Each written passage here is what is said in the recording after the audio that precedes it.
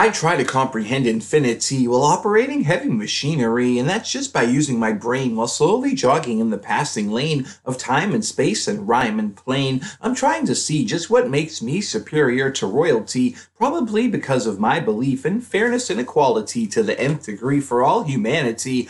Which unfortunately includes the sufferers of insanity, stupidity, vanity. Are you kidding me? I have to fight for them too. Couldn't we just let them be? For each one of them, just add one to get their IQ. Yep, it's two. When that's your crew, what the hell you gonna do? It sure beats me, so I ask you. The time has come, something must be done. The time has come, we are the chosen ones. The time has come, no longer can we run from this. Sure, I've talked a lot of shit, but I never made a stand. Can't take back any of it. Well, that's not what I have planned. Time to let the new revolution begin. All this time I've been blaming myself when I should have been blaming you and her and him. The crazy look inside my eye should tell you a bit about me.